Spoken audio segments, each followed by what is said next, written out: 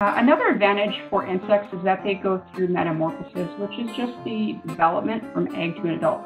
The most common type of metamorphosis would be called complete, in which there are 4 different unique life stages. So egg, larva, pupa, and adult. So I've represented that here with a lady beetle life cycle. They start off as an egg, they change into a larva, which is usually a very active feeding stage.